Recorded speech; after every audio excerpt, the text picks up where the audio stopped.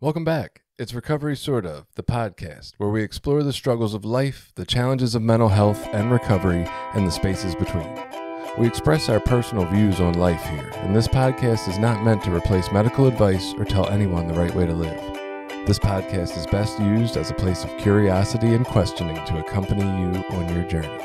Be aware there is strong language. Here we go.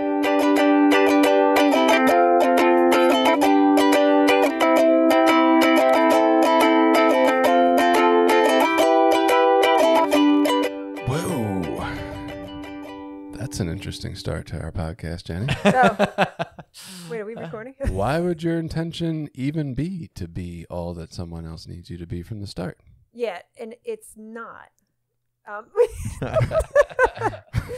And it's not, but I feel that like someone needs me and I can't be all that they need me to be. Yeah. So what does that what happens then? Go right there. Okay. You so what happens then? You can't be all that they need you to be, and you recognize that. So I give what I can, and then that's that. Has that always been what you've done? No. What did you do historically? I'm an awesome people pleaser. I'm an Okay. A+ people pleaser. So- I would just keep going at the detriment to my own health, well-being, safety. But when you would do the thing you're talking about, and that thought went through her mind, oh my God, I can't be everything this person needs me to be. What feeling follows it? Oh, if I couldn't be all that they need me to be, then it would be like I'm not enough. I'm guilt. I would try really hard to be that person. I would put aside lots of stuff to try to be that person. But then new grown-up Jenny would be like, well, I guess I'm not enough.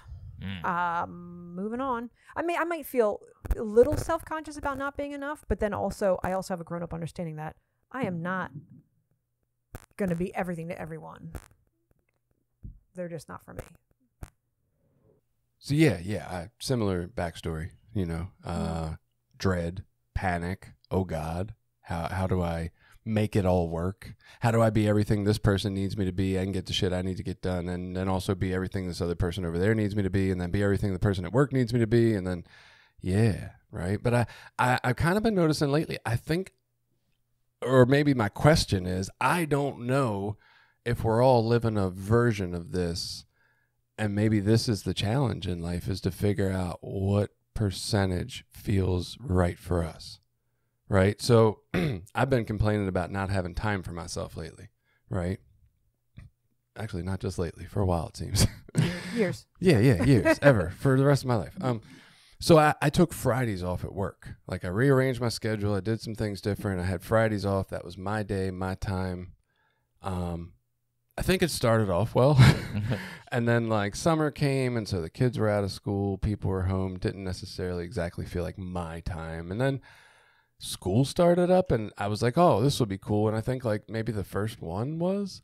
And then somehow, and here we are like 2 or 3 months into school, and I'm looking back and I'm frustrated, right, about my Fridays. Did you lose your Fridays? They haven't been mine. I don't know what's going on. Like I worked this upcoming Friday. I've worked the last 2 Fridays, not a ton, but a little, right?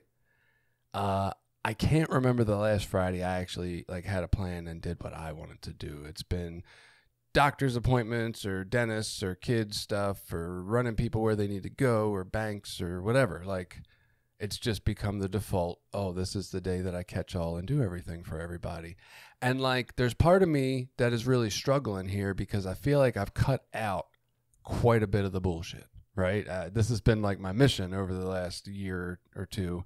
Cut out some of this bullshit, make more time for me and my family. That's the goal, right? So here I am. I'm doing some of that. That's taking care of my family. But there's still a frustration in me, right? And it's like my question comes down to, okay, well, if I'm honoring my body with that frustration, like we talked about, right? It's saying I need to establish time just for me where I can, without guilt, tell my kids no. When my 9-year-old comes and says, you want to hang out or talk, I'm allowed to say, no, this is mine. You can't, right? I need some of mine. And then when my other kids, older kids, want more from me or want me to do something that needs to be done for them or whatever, like, yes, I can help you with that, but not during this period of time. I'm not just going to give this away to help you. You're going to have to wait an extra 2 weeks until there's a chance on another day or whatever, right? So what I'm looking at in myself is, am I still doing the people pleasing if I'm still getting the frustration, right? Yes, not to the same degree. Maybe the work isn't getting the people pleasing Jason out of me, but here I am still in another incarnation trying to figure out, where is the acceptable amount of, that's your fucking problem.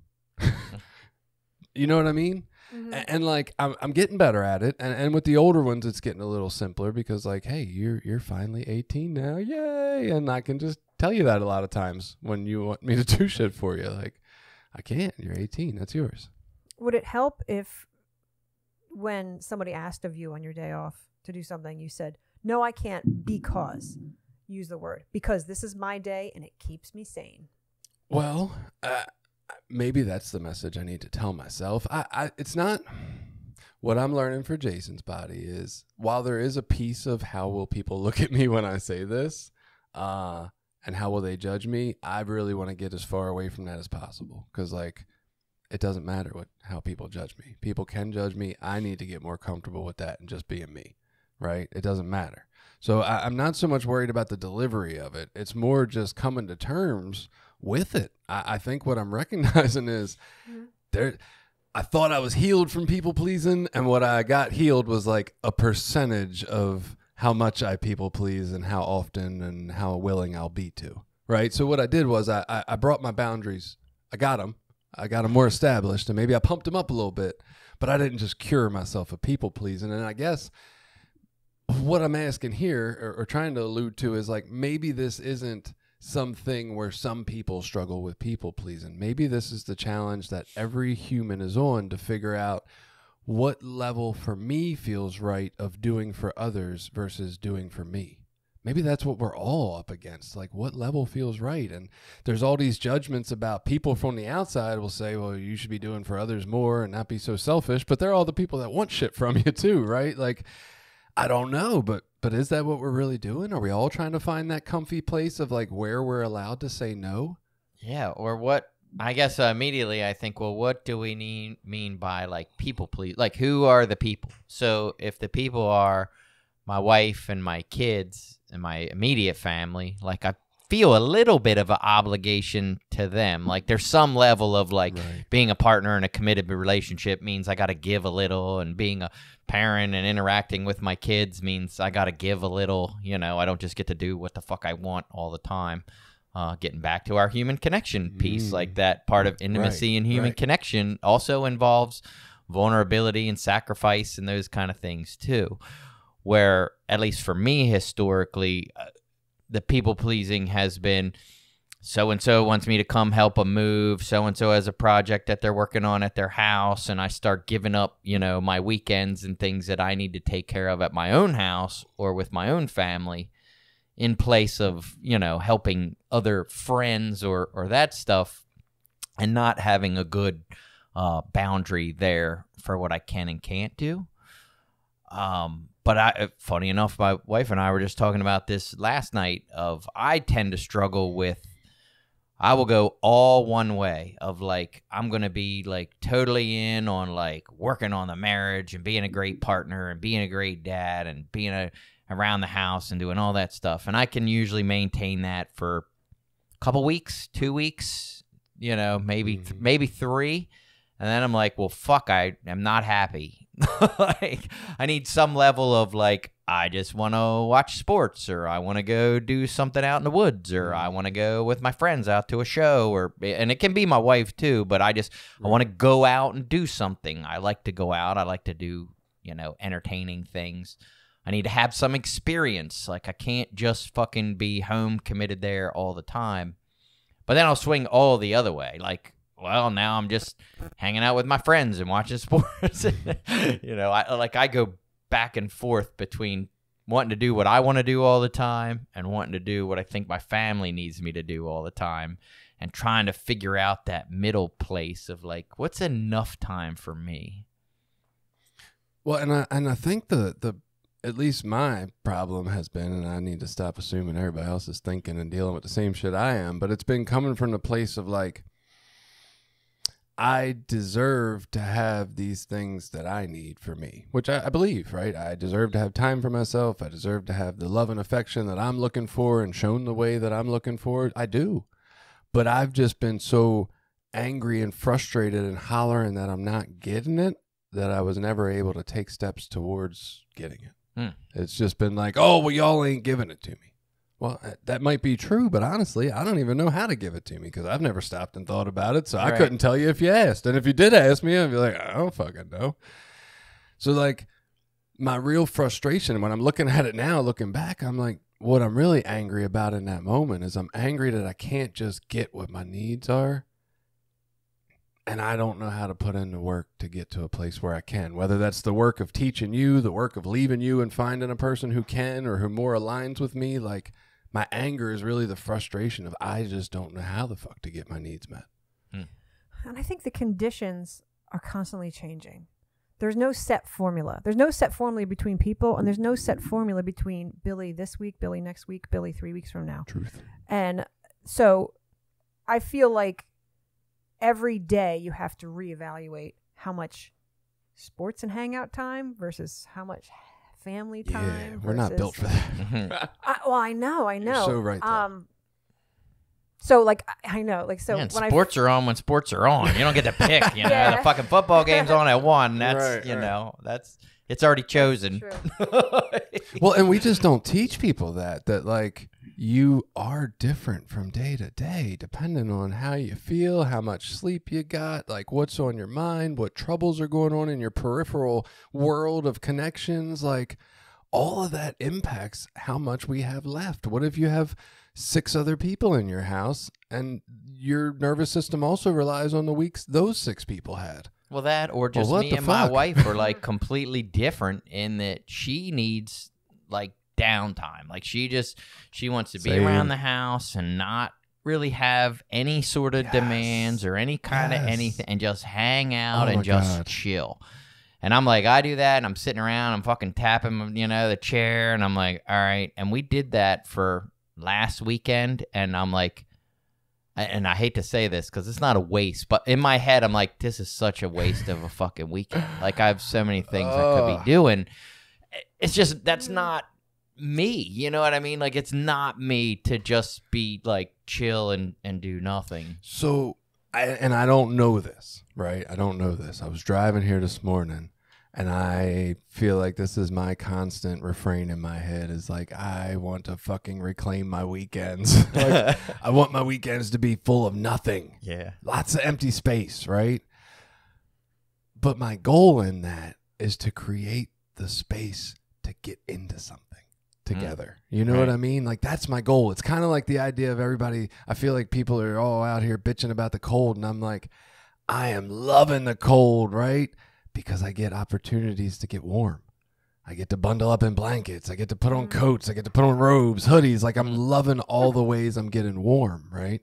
And that's what I want for my weekend. I want all this space so I can love all the things I get into, right? Like, oh, we're just sitting here and we're both getting kind of bored. And oh, remember that we wanted to get that wood chopped up in the backyard. Let's go play around with that. Like, and I don't know if that's the same case for Jen, right? I don't know. But I need the space to be there first a little while to do the nothing to then realize what my body's calling me for. Yeah. She says she likes to do nothing until it feels gross. And then she knows she's had enough of it. Yes, that is a wonderful description. I fucking love that. I'm stealing that, Jen. Definitely. Yes, I want to do nothing until it feels fucking disgusting, and then I'll know it's time to do something else. Yeah, I want my body to be the motivation, not the world telling me what's next. That's what I want. I want to do something. That's what she does. Yeah, actually, part of me, like, cutting down how much I could come to the recording was I needed to put space in my calendar. Like, I had like every weekend full, and it was making me crazy. And I needed to like put more space in my calendar. I'd still be busy, but it would be something that came up that day. Like, I needed spontaneity, I guess you would say. Driving here to our lovely recording studio in my mom's house, I was thinking, I haven't been over here to see my mom but one time since soccer season started. Because once you put another fucking thing in my weekend, it's too much, right? I spent 4 hours at the fucking soccer field for 2 games yesterday. It's like, I'm exhausted after that fucking time at the soccer field. I'm like, and it's so weird. Like, I am bad with spontaneity. So Jen, and this is where her and I conflict a lot. It's like, I'm bad with spontaneity. Like, if I have, like, if there's not something scheduled, then I'm almost overwhelmed by what I could possibly be doing. So I almost end up doing nothing. And, you know, it's like that old, you know, when the wife and kids go away, I end up doing nothing but sitting at home watching TV because I'm like, well, I don't know what to do now. I got this freedom. Like, I got to schedule shit for myself. So I don't know if that's a condition or a personality trait, but in my mind, that requires the same thing that Jenny's anger needs. It needs you to watch it. What's it like with this flood of things to do and not being able to pick and having a hard time connecting to my person inside who knows who wants to and what he wants? You know, but like, I mean? I know I like hikes and I like going out in nature and I like doing stuff like that. But if I don't schedule it in, I won't fucking do it. I won't like, hey, why don't we just go take a hike? Like that. You were spontaneously come up. Yeah, you were programmed to find the things that are important to you, not very important to take care of. Yeah. You know what I mean? It's always felt like, what do they call that? Like the squeaky wheel kind of thing idea. Right. It's like always looking for the squeaky wheel, you know, always focused on what needs attention and trying to do that. In my mind, and look, Billy, I could be 100% fucking wrong on this one. I own it. I have no clue. This is me expounding what my life is like and my feelings to the world, and I get it. We could just be 2 different weird, biologically different people, and I don't know. But my thing is, I think that's you haven't sat still long enough to feel gross to know what you want. Yeah. That's my idea. It's just that for you, you don't have the interest in it. Or I don't ever make my own well-being the squeaky wheel. You know what I mean? Yeah. The squeaky wheel is always everything out here. It's never like me and what, you know, because I'll squeaky wheel until I'm miserable, you know, and be miserable getting all this shit done. And where's the loving parent coming in at the back end of that to say, man, it's really fucking hard to not know what you want to do or to have so many interests that it's hard to pick from. Yeah. You know, maybe if we slowed down and took a walk in the woods, it would help us clear our mind and we could think through what we really want to do most. Yeah, or when I do things for myself, it tends to start to feel selfish, you know. I get that sometimes too. Why do you think my Fridays ain't mine no more? Because it started to not feel good when people were asking me for shit. What is this like productivity part of our brain? Like productivity and shame, like part of our brain. Well, I think back to the jiu-jitsu when I was doing jiu-jitsu, and it was all of a sudden it's like, now I'm taking this time away from this and that. And this is something I like, and it's kind of fun, but you know, it's taken away from. Stop that. That makes me sad. Yeah, it and was, like, I enjoyed it. You. Yeah, even when you broke your finger. Well, there was a more practical reason behind that too. I was getting injured quite a bit, and I'm like, I'm fucking almost 50. Like, I can't be walking around with broke fingers and hurt knees and my neck sore like that. Was in a fight club. Kind of sucks. Yeah, like I didn't like that. And I might have been able to adjust and figure something out with that, but it was that on top of the time commitment that was just like, is this really, you know, it's something I really like, but is it necessary and is it worth what I'm giving up? So I valued it as no. Anyway, I wanted to interject earlier, the middle way, like we always, the Buddhist principle, middle way. And it's just you having to cut down on your extracurricular exercise activity, you know, it's just kind of like, I don't know. I think about it in the middle way filter again. Like you still have sports and friends and social time, but maybe not all the social time. I had to cut down too because I was doing that Phoenix class, the Phoenix exercise class, and I had to cut that out too because, I was spending too much time on me instead of my other facets of life, like taking care of my family and homemaking.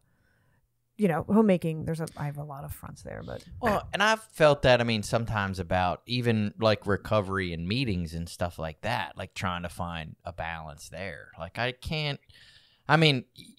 I do better going to 3 meetings a week? Maybe, probably. But what am I giving up, you know, there's like trying to find a balance of how much self-help is too much self-help.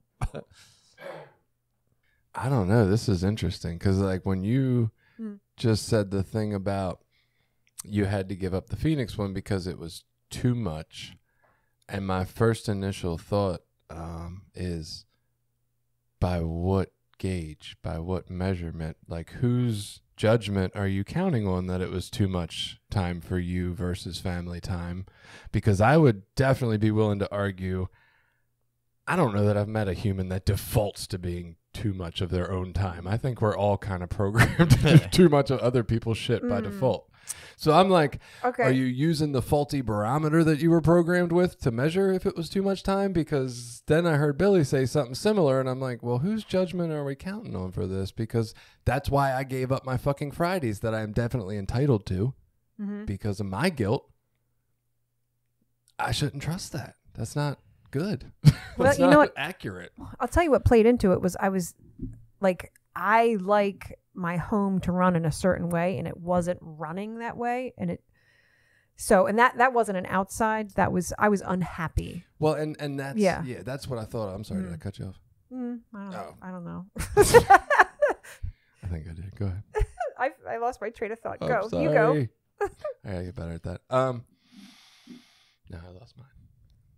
So I was unhappy with the balance of things. It wasn't an outsider. I mean, and I guess we could say, like, in a broad way, that we're all a product of outside, indoctrination, but right.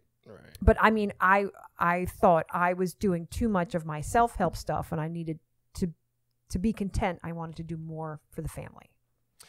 I think my initial thought was the only way you could really gauge it would be to your own level of happiness the other way, right? Like, oh, well, I adjusted, but now I'm not feeling happy with the results or what I'm missing out on. But I feel like that's guilt, which is what I was just talking about, which I can't necessarily trust. Guilt is like a double check warning sign, not necessarily a you're doing it wrong warning sign when you have a faulty programmed guilt.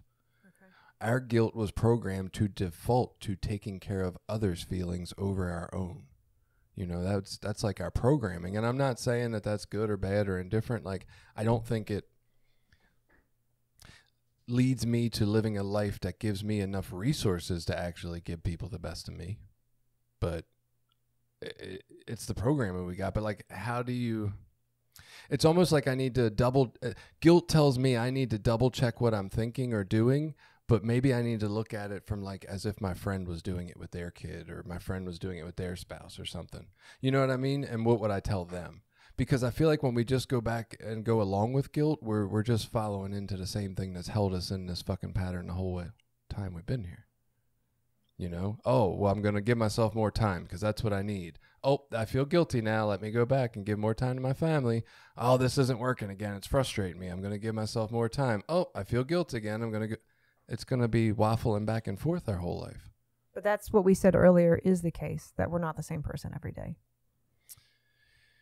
Yeah, I just don't know that we're setting ourselves up for a successful plan there when we're just going by the whims of what's going on inside and not addressing, is that belief actually a very good belief? Like, what am I entitled to? What would I tell Billy or Jenny that they were allowed to ask for in their family life? And I would think is a reasonable amount for them. And mine is usually lower for me. My expectation of myself is that I'm supposed to do all these things for my kids. But if you guys came to me with that same problem, I would say, I think reasonably you've done your portion already. You know what I mean? Yeah, like you hold yourself to a higher standard. Right. So I think maybe guilt should be the thing that triggers, let me reevaluate this situation, but from an outside perspective to see what it is. Because guilt's going to come from our programming, not necessarily when it needs to be there or is helpful. I really appreciate that. So guilt is the flag. When the feeling is guilt, that's the double check flag. That's I really in my appreciate mind, that. yeah. Mm-hmm. But it doesn't necessarily mean it's wrong because I'm trying to change the way I think and feel. Yeah. That's my goal, right? So I need to really be looking at it. So if you can identify it as guilt versus another feeling, which is like unhappy or something, like if you can identify it specifically as guilt, that's the flag. In my mind, yeah. In my mind. That is working in my mind too. So It's kind of like So it the must be idea. Yeah, that's, two of us agree, sure. In my mind, it's like if your parents gave you ice cream every night for dinner, right? And that's all you ever got. And then you hit 25 years old and you go to therapy and they're like, man, maybe you should try some broccoli and carrots and like, chicken and things that are positive for you. And then you go to eat it and it feels and tastes terrible. Well, duh. That doesn't mean it's a bad idea, right? Sometimes when you're programmed with the bad information, we got to reprogram, not necessarily. and most transitions are painful. Yeah. Well, and that was something I think I thought of earlier, Billy, too, when you were talking about the anger piece. Was the idea that when I had read that one book, Good Inside, she talks about we didn't get taught or modeled or practiced with that learning is hard. The process of learning is hard, right? That's what it is. It's frustrating. It annoys you. And like when I can tell myself that in those moments of frustration with the inanimate objects, like, learning is tough. The next thing that happens for me is I think, I need to tend to me while I'm going through this tough time. Right. And it keeps me from going outward with the anger. It's, I'm going to come back in and tend to the guy who's having the hard time learning, Well, I guess I got stuck on something that you said where I'm like, I don't think that's me at all. Like you said, we tend to want to serve the needs of others or something like that. Our default is to want to. I think our default is to make sure, is to take care of other people's feelings above our own. Yeah, that's what our I parents just taught thought, us. I'm doing that wrong for sure. I Why? don't think I put That sounds very necessarily other people's feelings ahead of my own. I think I tend to be more selfish in that area. like, do I look at the needs of my kids and family? I mean, I think what I do is I put them into boxes and think, all right, this is your role as kid. This is what you're supposed to be doing. But a lot of that's really self-serving. If you pull out maybe all of it self-serving, even the people pleasing is just to like self-serve. So I feel better. Oh yeah. Yeah, Well, it is. that's what I thought with that too. Like people pleasing isn't for them. It's so that I feel okay about me. Yes. know? We've been programmed, in my mind, I guess what I'm saying is we've been programmed to default. Our parents made their feelings more important than ours. We went to them with our feelings and they shamed us and angered with us and punished us into, we had to protect how they looked, how they felt. That was the more important piece.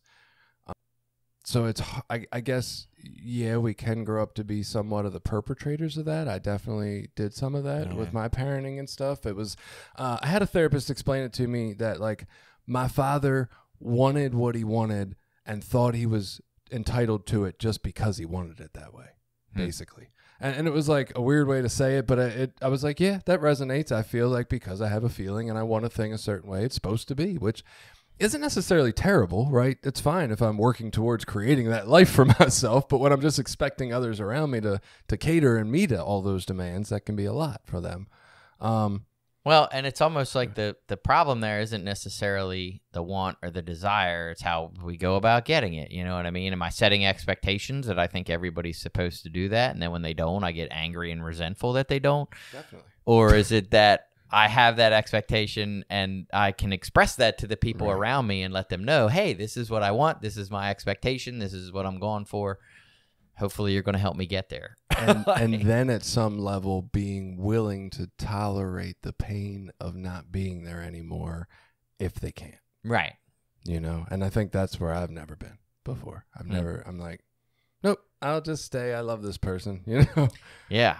So, okay, I want to go back, though. There was this twisted piece in me, and I don't know if this is in you, and this is kind of where we're all self-discovering how different humans are, so I love it. In me, yes, there was this, like, entitlement and self-righteousness around all that and anger that y'all should be doing the things my way, and it's the best, and all those, right? I had all that. But there was also this twisted sense of obligation that I was supposed to be showing up in ways that looked a certain way, and I felt a ton of fucking shame that I never could. I was never able to. And I don't know if you had this, Billy, but it was like, oh, fathers are supposed to be this for their kids, and then I would be the opposite and the yelling, screaming maniac or whatever, and like I'd hate myself. And so it was like I had all this obligation that I was responsible for all these different things that I was supposed to be doing in the world, and never felt like I had anywhere near enough resources to even get fucking started. So I just lived in this constant shame of all that, right? And it didn't look like it on the outside necessarily that I was trying to please everybody around me, but that feeling of shame and crushing, I will never, ever be enough for these people existed the whole time. And I don't know if that... Yeah, so it does. And it's funny. We talked about, I heard something yesterday, interestingly enough, back to like early childhood stuff and these storylines and these narratives that get built into us in our subconscious, you know, when we're growing up. And like we have these expectations on what we think love is and what love looks like. And, you know, I used to joke with Jen, I realized this recently, like if you go to a lot of recovery meetings, you know, you'll see people, oh, I love you so much, and they give you a hug. And for a long time I was like, I'm not saying I love you back to this motherfucker. Like, I don't love this person like that, because to me that had a very specific criteria of expectations. And I told Jen, you know, just recently, I said, if people knew the level of expectations that I put on them when they tell me that they love me, they would stop fucking saying that. Because, you know what I mean? Like, in my mind, if I tell you that I love you, that carries a very, like, there's a fucking laundry list of shit that I'm saying that I am now committed to doing. Right. And then, of course, I fall short, you know, so whatever. But one of them recently, I heard someone talk about that condition of, like, if you're in a marriage and with your spouse, like, all of a sudden you're not supposed to find other people attractive or whatever. Right. And like having that built in, I guess, from some parenting modeling or whatever it was in my parents that put that idea there. I don't know where that idea got put there, but that's just an idea that's there.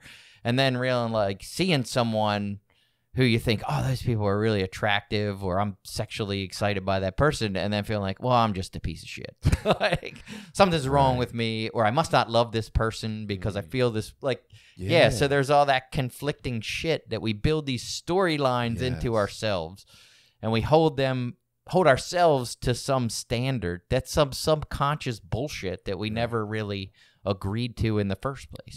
Yeah, all shit our parents were unable to feel and tolerate themselves, and they put on us, and now we think we're yeah. So in my mind, even though my external actions didn't necessarily look like it was always about everybody else first, there was a torture going on in my head around me not living up to that expectation, and about getting and feeling better required being able to live up to that expectation, right? So like in my mind, that was still always the narrative is, I have to find a way to be all these things to all these people if I ever even want to get close to thinking I'm enough of a human.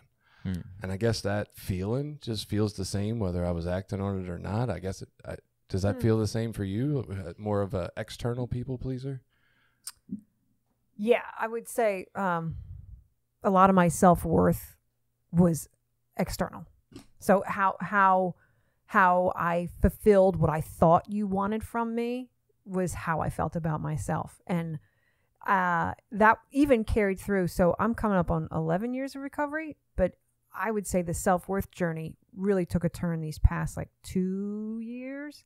Like I was still healing people-pleasing shit. And might be the Recovery Sort of podcast, just saying. Not going to take any credit or anything. But actually, I think the pandemic, being home and having time to reflect, I think that helped. I mean, we started like 5 months before that. I'm just saying. Yeah. I know. Tough call. My relationship with Recovery Sort of, but no, and this is part of it too, because we do these deep dive discussions on the show and outside the show. Like, yeah definitely. So thank you guys. Just kidding. Thank you guys, and Billy, I love you. Yeah. But yeah, the self-worth journey, like, it started to be like, well, you know, what do I want from me? Not like what other people are saying. And that was the thing too, is my confused things about what I thought you wanted from me, and just being me is enough. And then, yeah, like if I can't be what I think you want, the more recent example we were talking about just before we started recording was like, this is what I have to give, you know, and I'm sorry if I can't be more, you know, like, not even I'm sorry, like in a guilty way, like I'm sorry for your loss. Yeah, and the first ideas I learned about that, I think, were in recovery of like being able to say no if something was too much. Like that seemed impossible. Like early on, I was like, oh, if anybody asks me to do anything, I'm supposed to do it. You know what I mean? Like just whatever the fuck it is. You need help moving. You need me to cut your grass. You need me to, like, I'll figure it out and try to do it so that you like me. You need me to fly to South America? Right. And justifying it. Like I'm being helpful. I'm being productive, like all that shit. And then, you know, getting to a place where just being like, no, I can't. That's too much. I can't do that. I'm sorry. Yeah. Right. Did you know what a boundary was before recovery? I did not. Boundary. Did not know what that terminology or concept was. Well, not just being able to say no, but then not actually still feeling guilty about saying no. Like first it was saying no and just feeling guilty about it. Like, oh my God, I can't believe I did that. And then just being like, no, this is a healthy thing for me to do. Hey, that sounds just like what we were talking about earlier, sitting with the guilt instead of reacting to it, right? Like understanding that the guilt isn't actually pointing us at the right thing in that moment. Right. Yeah. And it won't kill you. Yeah. But nowadays, I'm, you know, especially like in my marriage and parenting and all that stuff, I'm like reevaluating all those roles and all those preconceived like ideas that I had and being like, looking at, I guess one of the things I've heard recently is like, look at, like people that model those things in your life that you admire and maybe looking, you know, to those people or for direction or advice. Like, you know, who are people that have like what you would consider a good, healthy marriage, and then maybe trying to focus more like modeling towards that instead of whatever preconceived ideas you think about what marriage is supposed to be. I don't know those people, and I definitely ain't around them enough in their personal That's what I said to really Jen know. too. I said, I don't know any of those people. Yeah. And I'm not around them enough in day-to-day life to know what they live like. Like I can know what they are. If you set the intention, though, you could find them. Maybe. Yeah, probably. I've been looking for a mentor for a long fucking time. I'm right here. But yeah, and you know, even with parenting was the same way. Like I had all these preconceived ideas, and early on in raising my kids, you know, it was this like authoritarian. I'm going to build these individuals that are these, you know, unique, autonomous, independent entities that whatever. And then like I think what opened me up to changing that was sending them to that weird school, you know, the hippie school where they would say that similar to what you said about learning, like they teach kids, oh yeah, learning's hard. Like you're going to have failures and you're going to have challenges and you're going to fall short. And like teaching them like, oh, all that's completely healthy. Like, oh yeah, you're going to fail at stuff. That's fine. I never got that messaging growing up. No. You know what I mean? It was like failure, you piece of shit. Yeah, just don't do that shit. Right. Just don't even start that. Yeah, don't even try. If that looks hard, don't do hard stuff. Like you might not be able to make it. You know, and as they got that experience being like, wow, like maybe just trying to like love my kids and let them be who the fuck they are and they'll turn out how they're going to turn out instead of how I think they should turn out. Like maybe so that's funny. A thing. and I think we've said it on here a bunch of different weeks, but I keep going back to it. Like I have this unreasonable fear that my kids will not be enough or will show up in a world and it will be callous to them and it'll hurt them. And so I try to prep them for that by making them like harder, right? And like at this point in my life, looking back, what I wish I'd have done is made myself the soft, gentle landing spot for when the world was hard. Or just being like, you know what? Maybe I'll just take care of them their whole fucking life. Yeah. And that's okay too. Instead of toughening them up, I could have been the gentle spot they could have landed at the end of that.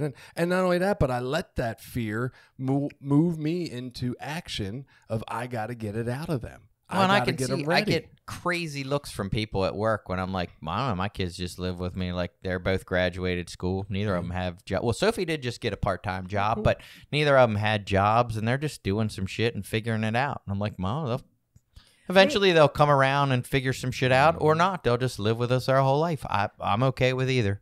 I think the circumstances were, I mean, I love that you do that with your family. I love that. I think the circumstances we live in today in 2023, we're lucky that we can do that. Previous generations, or you think about farming generations, is you needed those able-bodied farmers for the village to survive. So now, like, we're among the first emerging generations where you don't need able-bodied children for survival. So, you know, this is kind of new. Yeah. That we're allowed to do this, you know. But some of that stuff, and I guess I started that tangent getting sort of back to where you started, is like, I don't always know what I need. Like, I have a preconceived notion about what I'm supposed to be as my role as employee and father and husband and all these things. And when I'm focusing all my energy on just fulfilling these roles and not paying attention to like what feels right or what works, what works in this situation.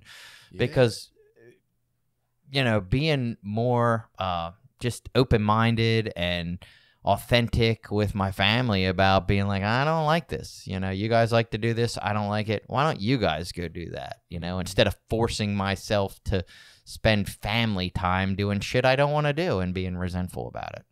Well, and I think that's part of the really big challenge, and probably why so many people who practice meditation or move towards a practice of meditation find it so amazing, in my mind, is that the pace we live at, not only externally, trying to keep up with all the demands of life, but this survival nervous system that amps up our sympathetic response, puts us in this frenzy in our head, this story about all the shit we need to get done, and we can't forget it, so we got to keep going over the list, and this, that, and the other, and the past failures, and we don't want that to happen again. And that keeps everything at such a pace that it's hard to even, like you said, step back and be like, what the fuck do I want? And while I'm in the fulfilling of all these obligations in my roles, is that being met well? Is it being received the way I'm sending it? Like, I'm not even checking in for any of that shit because everything's just go, go, go, go, go, get it all done, knock it out, make sure it's finished, so you can have some chill time or something. And it's just a lot, man. So yeah, I think the meditation and the slowing it all down, and like, that's the biggest gift I've been trying to give myself in these moments of frustration in my life, or when things aren't feeling so hot for me. Let me slow the fuck down first. That's the first thing I need to give myself, the gift of not having to rush around, because that doesn't feel good, right? Somebody else was talking recently. I think somebody was telling me about a podcast they heard, whatever. It's peripheral information that came my direction, but it was like the guy said, hey, I wanted to embark on this life of change and self-growth and self-development, and I knew that was going to take some of my time. So what did I have to make time for in my life? What did I want to give up? Where's the space I needed to create to have that kind of time to do that for myself? And he's like, and the space I chose to take was anger. I'm not going to waste time being angry anymore. If that's where I'm at, I'm going to move on and do something else. And like, just these different ideas and concepts about like the ways we can gift ourselves not being frustrated, not being angry. Like, we're allowed to give ourselves whatever it takes to not feel that fucking awful feeling. Because that is a terrible fucking feeling. We can take care of us in that moment. And it's just, it will change your fucking life. Slow it down. Slow it all down. You made me think, I got to go back to this just because it entertained me. And so y'all are stuck hearing it because, we have a podcast and that's what I do. You were talking about the lack of boundaries early in recovery. And I was picturing having like 3 months into recovery and I get a new sponsee, brother, and we're having a bromance, kicking it off, right? And then he's like, hey, look, I need you in 6 months, I'm going to need you to fly to South America for 3 weeks and take care of some business dealings for my family. Right. And I can picture me like hunting down scientific equipment on Amazon and spending late nights in my basement trying to discover a way to clone myself so that I didn't also displease my boss by having to leave for 3 weeks. You know what I mean? Like that craziness of like, I will meet all the demands somehow. Right. It's just insane. Yeah. Oh, that's how I used to live too. Like before, like, so like in my 20s drinking, like I would drive like 2.5 hours to spend whatever, an hour with someone. And then, and like,